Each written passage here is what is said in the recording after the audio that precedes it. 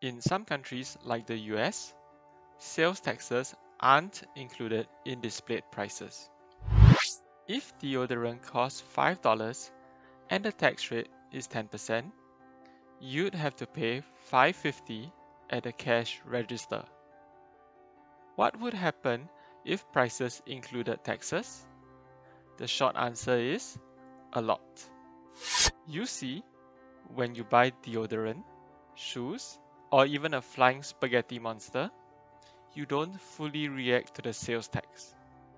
Economists have shown that if the sales tax is 4%, you behave as if the tax rate was actually around 1%. And yes, that's even if you know the sales tax rate is 4%. You're too influenced by the displayed price and fail to fully internalize the sales tax. Indeed, 3 economists conducted an experiment in the grocery store. They added tax-inclusive prices to the price tags of certain products. Demand for those goods decreased by 8% when comparing to both nearby stores and also comparable goods in the same store. Also, certain goods in the US are taxed twice. And by taxed twice, I don't mean by the government and their best friend.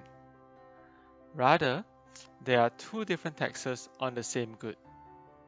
For things like gasoline and alcohol, consumers pay an excise tax and sales tax. The excise tax is included in the displayed price, but the sales tax isn't. Demand reacts more than 10 times as strongly to changes in excise taxes than changes in sales taxes, showing again that taxes have more effects on consumers if they are displayed. What about more expensive items? When the US Department of Transportation mandated that airlines included taxes in all displayed prices, demand for airplane tickets dropped.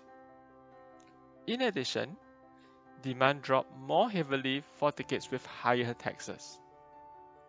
You see, 2 travelers flying from the same origin city to the same destination city can pay very different taxes, especially if they travel internationally.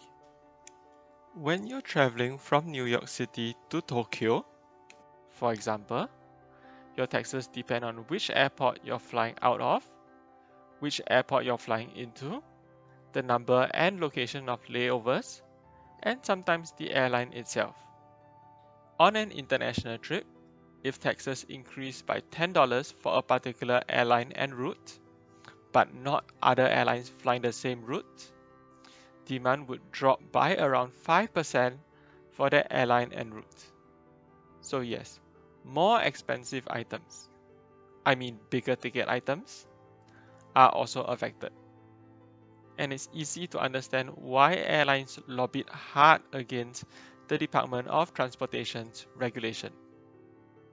So it looks like we would buy less of many products if displayed prices included taxes. And while we can't run randomized experiments nationwide to determine whether we will actually end up saving more, the evidence we currently have suggests that total expenditure will decrease, leaving us with more savings. You, your mom, and your pet won't be the only people affected. Companies are aware that displayed prices will increase. As such, they may change their selling strategies in favor of less costly products. For example, when StubHub's upfront prices included taxes and fees, sellers marketed less expensive tickets than when taxes and fees were only included at the end during checkout. Also, our health may improve by just a tiny bit. In recent years, governments have been imposing more and more sin taxes on harmful goods, with sugar-sweetened beverages a common target. For example, Boulder has a 22% tax on soda. Sometimes, sin taxes aren't included in the displayed price, so including both the sin tax and the sales tax in the displayed price could result in huge jumps and more consumers reaching for healthier alternatives. There is evidence that soda taxes have led to decreased soda consumption in cities like Philadelphia, where soda sales decreased by 28%. Hopefully, there will soon be robust evidence that obesity and diabetes rates decline. Isn't it amazing how many things could change with just one tiny tweak?